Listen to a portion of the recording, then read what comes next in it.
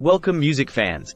Join us as we step into the captivating life of Gary Thain, the enigmatic bassist whose journey through the world of rock music was as electrifying as his performances on stage. From his success with Uriah Heep to the personal struggles that ultimately led to his tragic end, this video sheds light on the life of a true rock icon. So let's dive in. Gary Mervyn Thain, born May 15, 1948 in Christchurch, New Zealand.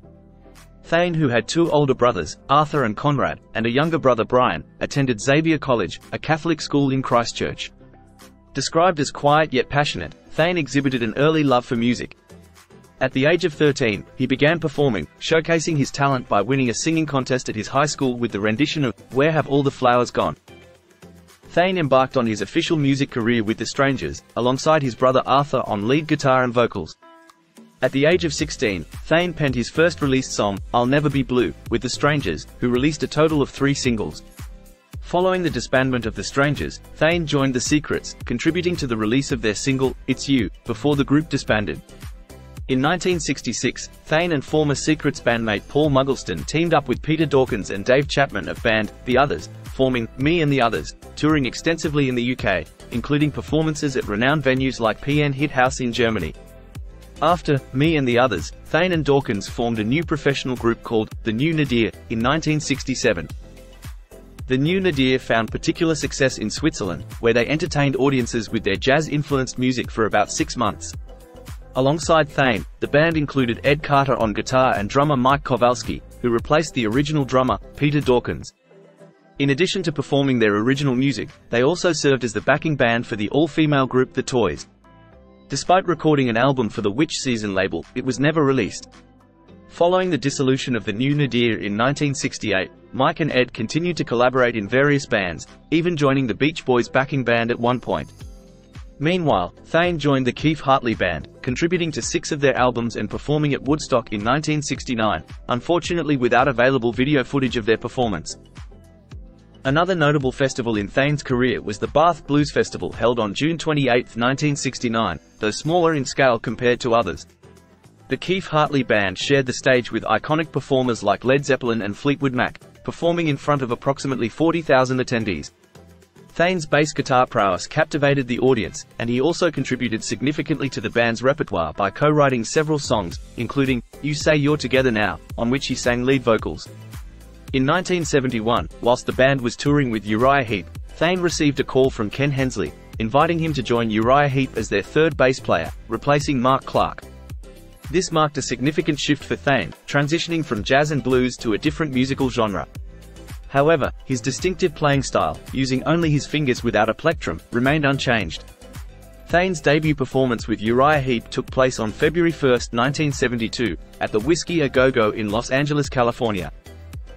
Thain's tenure with Uriah Heep began with the recording of Demons and Wizards, released in May 1972, a mere 4 months after he joined the band. Later that same year, he contributed to The Magician's Birthday, co-writing songs like Spider-Woman and Sweet Lorraine. The remastered edition of the album, released in 2003, includes additional tracks such as Crystal Ball and Gary's Song, an alternate version of the former, both penned by Thain. However, his final recording contributions with the band came in 1974 on Wonderworld, recorded in Munich, Germany. On September 15, 1974, Thain suffered a serious electric shock on stage during a performance of July Morning at the Moody Coliseum in Dallas, Texas, which severely impacted his health.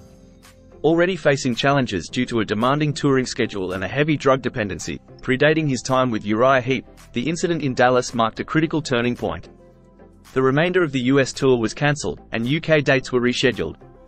Thain, after openly criticising manager Jerry Bron for prioritising financial gains over artistic integrity, was dismissed from the band in late 1974, shortly after their final gig of the year.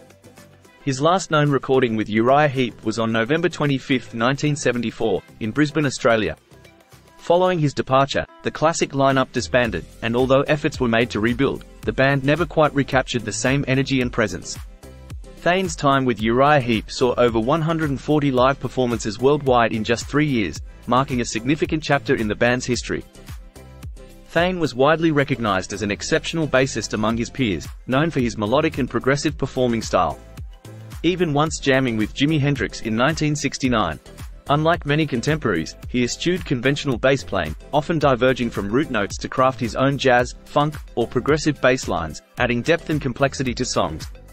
Thain favored instruments like the 1962 Fender Jazz Bass, alongside a Gibson Thunderbird bass and a modified Fender Precision bass during his tenure with Uriah Heep. His signature overdriven bass tone was achieved using an acoustic 360 bass amp, contributing to his distinctive sound. Preferring fingerstyle playing over the use of a pick, Thain's innovative approach left a lasting impression on the rock music landscape.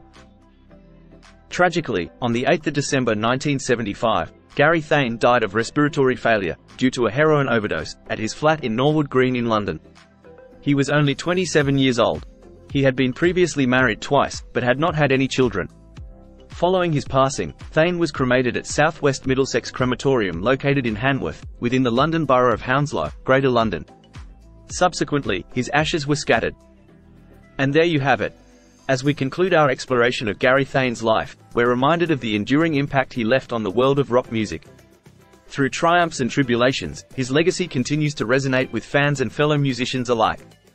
Thank you for watching. Don't forget to like and subscribe for more content just like this. Take care and bye for now.